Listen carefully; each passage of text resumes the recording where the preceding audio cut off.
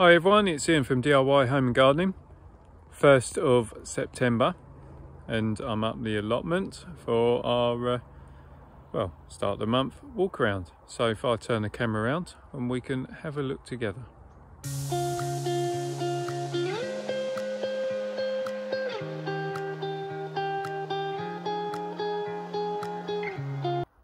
First up, bed finished. Planted with a few of the sort of more perennial bits, so put in 4 rhubarb, 2 blackcurrant bushes that came from the old allotment. They've not necessarily enjoyed the move, but they should be fine come next year. Brought over the globe artichoke from home as well, so plenty of space in here, which will allow me to move these walking onions at some point over there. Peppers are doing okay. As I said last time, they're not really grown as they did last year, but certainly the fruits that have formed are starting to ripen, which is good. It means that it wasn't a total waste. Main crop potatoes, cut all the foliage down on those, left the bluebell for the time being just because they went in at a later stage, but essentially these have finished doing their growing and just kind of waiting until get round to doing a bit of harvesting. You can see there's a few potatoes to the surface there, but basically we'll lift those fairly soon. Jerusalem artichokes, grown well, now starting to show some flower. Let's pull one of those down for you. So that's what it looks like, so same family as sunflower. Leeks, they went in really late, but they are doing okay. They will, to be honest, they'll be staying in all winter and they'll be lifted as next year. Had the block of edamame beans, which they were looking really good, and then came here at the start of last week to find that the a rat or a couple of rats had literally eaten all of the beans, so pretty disappointing. But on the positive, the nasturtium looks really nice. Here, butternut squash, as you can see, have gone absolutely crazy. Some big ones forming off of the super sweet. On the other variety, which are hunter, which are much smaller, you can see they're starting to ripen now, which is good. Definitely want some plants to ripen or fruits to ripen. These physalis, I think, to be honest, are going to be a waste of time this year, but lesson learned. The sweet potato growing nicely in terms of foliage, managing to kind of compete with the butternut squash, but whether there be much of a crop, I don't know. Let's have a look at this. So the brassica cage, some of the purple sprouting broccoli has started to bolt, but they can just be snipped off. Really, it's been a case of making sure I keep on top of pulling off the yellowing leaves, which essentially are forming from the base of the plants or the centres where they're not getting as much light. Perpetual spinach there, the Cavolo Nero still growing at a rate of knots, which is good. The Swiss chard and Brussels, look at that, even with this covering on, there's still a cabbage white butterfly has got in there. Need to get that out. Let's walk around this way. So this is the bed, going to make a bit of a start on to tidy today. So the squash are all ripening pretty nicely, so I'm thinking of cutting those off the vine. Likewise, the mini pop sweet corn had most of them. There's the odd very small one left. so they will come down as well. You can see powdery mildew's really taken hold on the courgette, which are, well, looking massive in places. So not picked them for a few days. Sweet corn, had some sweet corn the other day, which was really tasty, but there's some very big cobs forming here, which is good. You can see the tops have gone over, so they're nice and viable. Sweet peas have kind of done their thing. Oh, there's another courgette there. And Turk's turban, again, they're ripening up nicely, so yeah, it's just been a case of probably pull off some of these and have a general tidy. Into this bed, I put, what did I put into there? Some radish. So I've done a small block of radish, which was basically sort of last sowing of the season really on those. Welsh onions doing all right. Pulled a load of celery, might pull some more for making some celery soup this weekend, but they are looking really good. Very pleased with how they've grown. So next year might try my luck and try and grow a different variety, one that sort of blanches a little bit better or more self-blanching. See how that goes. This bed here, or this little section, of used up the last of the turnip seed, so that really is a case of, if they do okay, then well, we'll have turnips for the first time this season. If they don't, then that is the lot. I won't be bothering with turnip anymore. Let's show you the size of that. There's a beetroot and some big old boys in there, still doing their thing. I'm leaving that one just to see how big we can get it, really. It's not going to be probably that tasty, but who knows.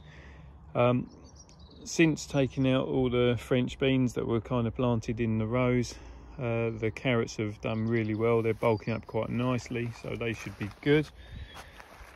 Onto this bed, so the chrysanthemums. So these are the different Alois varieties. Again, this is, oh no, I was going to say it has got some very tight bud in there. Whether it will actually make anything, I don't know. But those are all Alois types. And then, yeah, got Annenberg, the size of that, it's lovely. Yeah, so that's that on there. Bed is still sitting empty of strawberries, but plan is to move those tomorrow. Now the family's back home, can have a hand and get that done. Beans are still doing pretty well. I've had quite a lot of the runners off that. You can see there's some good size in there, but they're not woody, which is nice. All the woody ones, well, I've not really had many woody ones this year, but any that have gone a bit over have been pretty ruthless, and they've been going to the compost bin. Pumpkins, some decent sizing amongst that lot, so I'm happy with that. Down to, what is that? Yeah, giant dahlias, so they're looking all right.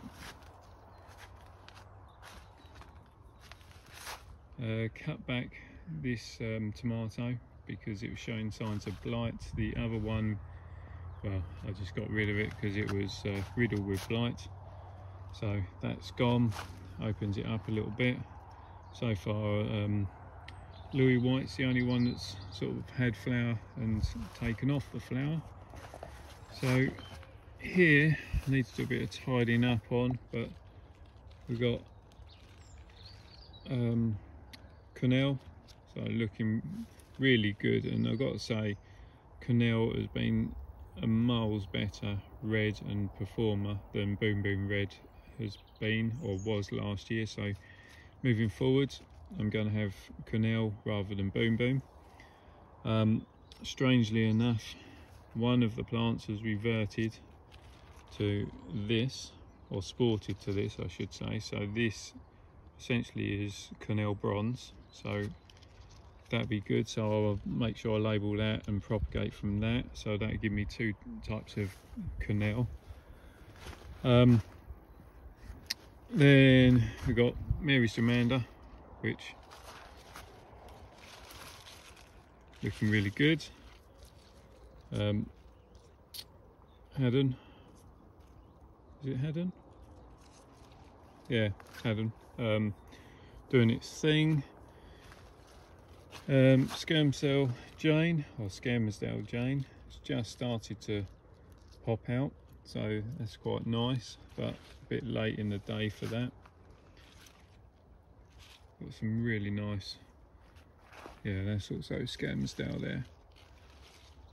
Can't remember what, oh no, it must be the same one, just moved.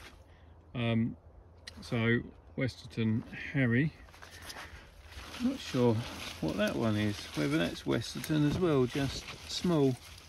It must be, that's also Westerton, just not doing so well. Have to have a look on that one. I never remember what that one is. Should be.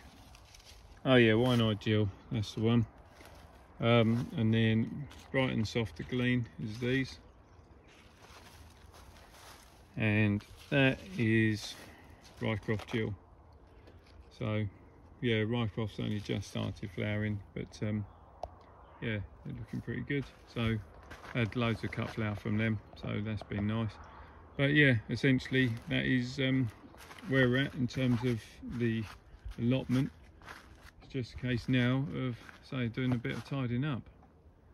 So I get a bit tidier, and then when I go home, finish the video up. So to be honest, there's not a lot has changed in here from a couple of weeks ago, other than I did a really big cucumber pick the other day, which included a cucumber of 21 inches, 53 centimeters. But strangely enough, I've got another melon forming, which is ridiculous at this time of year. So I've now got that little one there. So those two are from Minnesota Midget. It's another little one that's forming there, and then I've got that I need to pick, well, essentially today, which is from Ogun. So that's those. Down to those few turmerics, because they've given some more away. The ginger and stevia.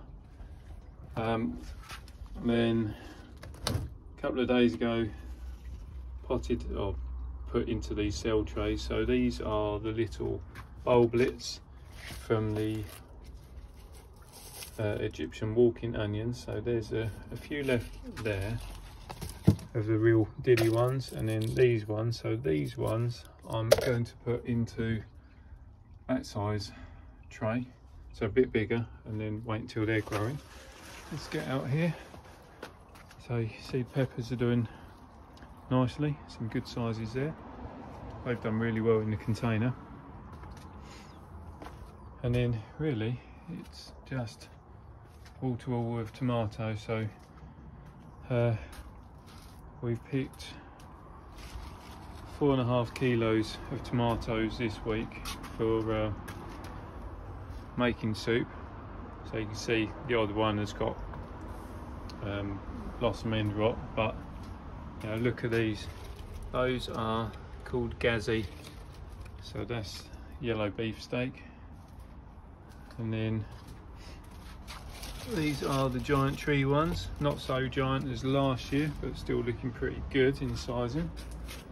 Planted up into there, that's all the Christmas potatoes, so essentially the first early. So that one there is Charlotte, so 10 in a packet there for $3.99. So I had these containers which are about a 15 litre pot, so there's one in each pot. Papayas, Sunday just put on tremendous amount of growth. slaying them still. Got my calcea onions, which I'm not really doing a lot, to be honest. They just sit there until next year. More peppers, well, more chilies, and then you can see the red pointed. Oh no, these are beja. Yeah, so the bejas are now starting to ripen. Waiting on these, but you can see that actually the cold got into them the other night, so that's caused a bit of rot. So they're doing their thing. Oh, there's a big old weed there. Whip that out before that seeds. He says. A few cuttings, and then basil. Took a lot of basil off again this week for use in soups, but they're doing well. And then these are some perennial kale that I got as well, I bought them as basically sticks. So yeah, I'm hoping that they will root through and start growing, and then I'll have my own supply of that. So really that's where we're at for say 1st of September. Bit of colour still around the place. Ginger's still doing its thing. Tayberry that was across the back here, I'll rub that out, that's all gone. But yeah, it's looking alright.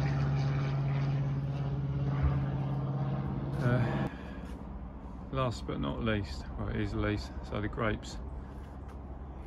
You can see that thinning them definitely helps. There's a couple of little diddies there, so you just want to pull out the odd one, and I try to thin them so that you're removing alternate ones, so they're sort of not touching. That way you get a decent size grape form. But yeah, that's that. So it is that end of video again. So thanks for watching. Hope well, I just hope you find it interesting, really. As I said before, other videos, it's always good to gauge how your season's going compared to mine, and vice versa. And obviously if something I'm growing that you're not and you want to know a little bit about it, then please send a message, and well, just ask some questions. So yeah, as I say, hope you like the video. If you do like what I'm doing, then please subscribe to the channel. Don't forget to hit that reminder button so you don't miss out on the future videos I'm doing. And above all else, enjoy what you're doing, enjoy being in the garden, and the remainder of summer and the best part of or the better weather of the autumn. Till next time, bye for now.